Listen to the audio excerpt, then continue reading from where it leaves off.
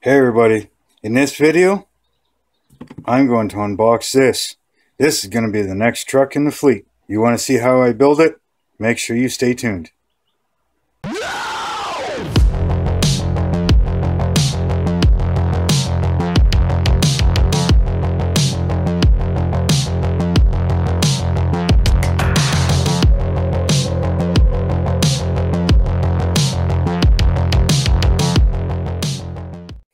Hey everybody and welcome back. So today I'm going to unbox this. This is going to be the next build that I do for my BSC fleet. Now I am going to be looking at putting in LED system for the lights and everything else. I'm looking at detailing this thing pretty good, and I'm also thinking and looking at different designs for the boom and possible stinger. So I'm going to get this box out of the way, and I'll be right back and we'll show you what's in it. Okay, so here we have the instructions, and it's pretty much your typical instructions, especially for AMT. You know, wheels, frame, engine, differentials, you know, all the chassis, stuff like that. Your typical interior, you know. It's got a nice, it does have some, what do you call it, instructional pointers and information about like Peterbilt and stuff like that. Kind of things like, where is it? Right here. No, not that one. Right here. Paint and tire assembly. Engine white, leaves chrome parts for custom look. Note, Peterbilt ordered its engines painted white for a clean look. Yeah, so that's kind of cool about, you know, little information, stuff like that. But yeah, it's basically, you know, then you have the bed for the wrecker section of it, you know. So yeah, pretty much normal for that. You know, if you've done one big rig, you've done them all, really. So I haven't opened the bags yet, but some of this stuff I'm just going to leave in the... Screw it, I'm opening them. Okay, so obviously we got the chrome. It's AMT stuff. Now this stuff here, like the mirror pieces, they're a lot better than the Autocar mirror arms were. So right off the bat, that's going to be a little better. But a lot of this is probably going to get redone anyways. So we got stuff here. We got, looks like, who knows what half of this stuff is. Looks like box rails, light racks for the roof, you know, your hooks. Looks like pulley wheels. Again, some of this stuff's going to get changed out, so, or possibly going to get changed out, because I am looking at maybe upgrading the boom section of it. So here we've got, you know, your steps. Looks like maybe a chrome air filter or something. Your horns, lights. You get all your rims, you know, inners and outers, and they're two-piece rims. So you got this little ring that you got to glue onto the front. I'm not sure if I'm going to keep it all chrome or what, but yeah, that's that. Okay, I'm going to keep this in here, but this here's your glass back window from the looks of it. Some lights, and of course your clear orange and clear red lights. Alright, so I'm going to leave that in there. Here we've got the cab, and looks like the hood. Part of the hood anyways. So, nice rivet detail. I'll see if I can pick that up for you. Yeah, you can kind of see the rivets right there. There you go. Nice rivet detail on there. You can feel them. They're nice and pronounced all the way around. White is a bitch to film. But yeah, nice rivet detail. Door handles, hinges. The wipers aren't on this one. They're actually on the chrome. Here we've got some more rivet detail. Peterbilt emblem in there. Get the typical Peterbilt rib on the top of the hood here. You know, so that's all looking pretty good. Give me a second, I'm going to get some more out. Okay, so up next we have a whole bunch of tires, right? It is a dually, so yeah, get enough of those. But they are the same. If I can get them to focus in here for you. They're the same tires that the trailer that I built has. Same pad printed, same tire size, everything. One side's pad printed, the other side has nothing. So that's kind of cool. It's, you know, these tires are the same as the trailers. Now, something I haven't noticed yet either is that there's none of this rubber hosing that came with the bulldozer and the trailer. You know, I haven't seen any of that yet. So, but it could be somewhere in the packages. Now, for this big package here, kind of a loose thing. And just a quick little common sense tip. Always check the bags for any loose or fallen off parts. You don't want to be throwing something away that you're going to need. Right? And see, obviously, there's the turbo, part of the turbo. So here on this tree, we got fuel tanks. Right? Looks like all the airbags.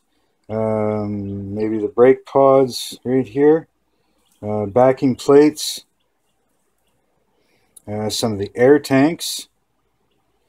That's all a bunch of suspension. I'm not sure what kind of suspension, but that's where your airbags would go.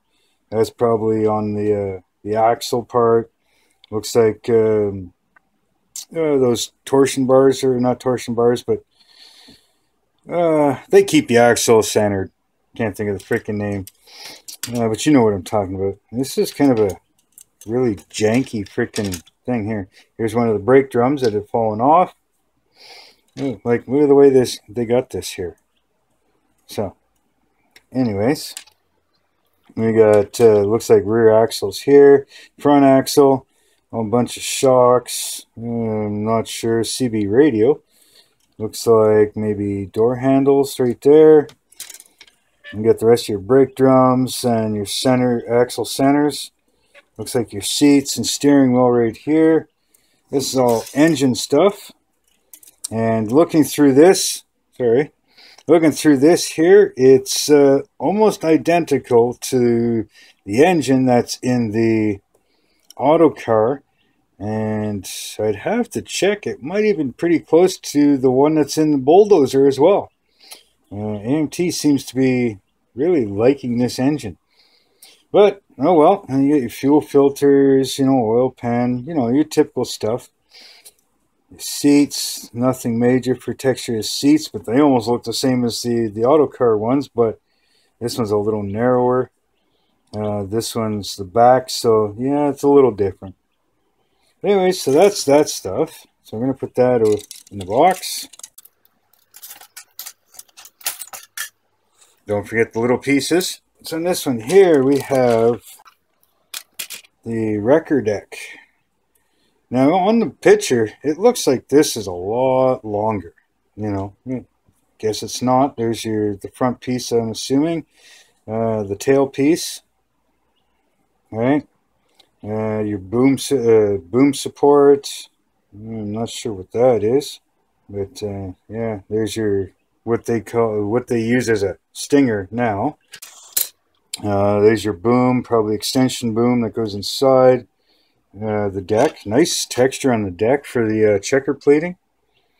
If you can see that right there, maybe you can kind of see the checker plating in that. Oh shit! And then we got the other side here. A couple of small doors, nothing major. There's a small one on the other one. Spare tire, plastic, obviously, 2-piece. Well, that's what those are. It's a 45-gallon drum because this comes with some accessories.